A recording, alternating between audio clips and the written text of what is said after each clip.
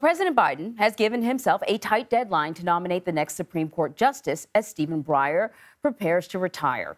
The president vowed to nominate the first black woman to the high court by the end of February, but it's unclear if she'll have any bipartisan support.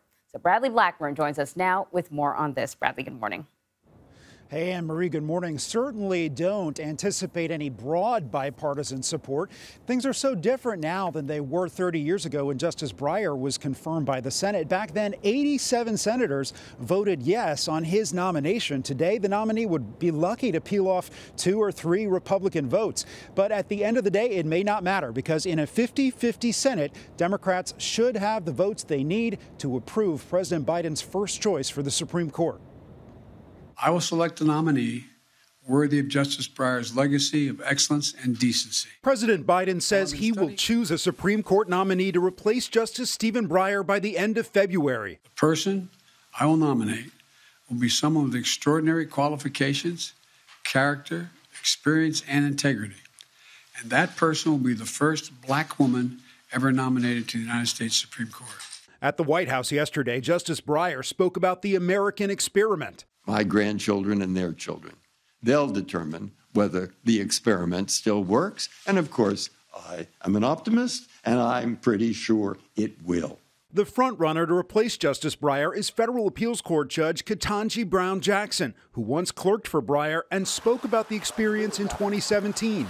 It was an incredible experience just to be in the room while the justice grappled with some of the most difficult and consequential legal issues of the day. Another candidate is Judge J. Michelle Childs, a favorite of South Carolina Congressman James Clyburn. She has what I call the kind of background and experiences that we ought to have. It's unclear if Republicans will support any nominee, though they are powerless to block the confirmation if all 50 Democrats vote yes. I'm going to give the president's nominee, whoever that may be, a fair look. Breyer says he'll stay on the bench until the end of the court's current term this summer.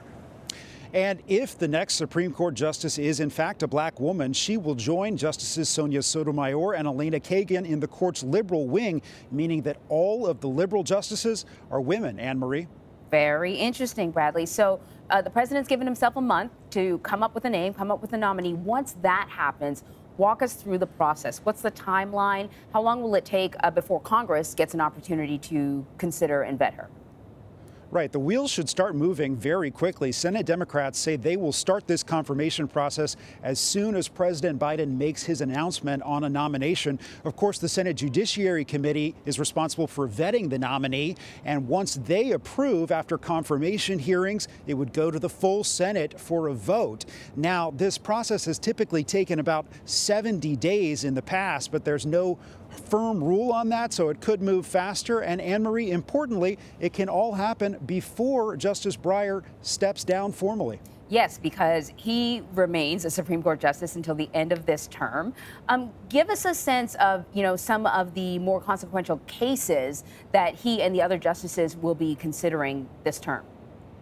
Right. The court has heard a lot of very high-profile cases this term, and Justice Breyer will have a lot of influence over the final decisions on those until he steps down.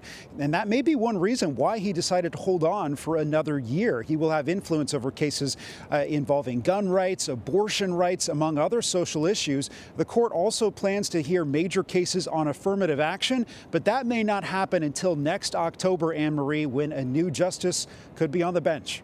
All right, Bradley, thank you very much.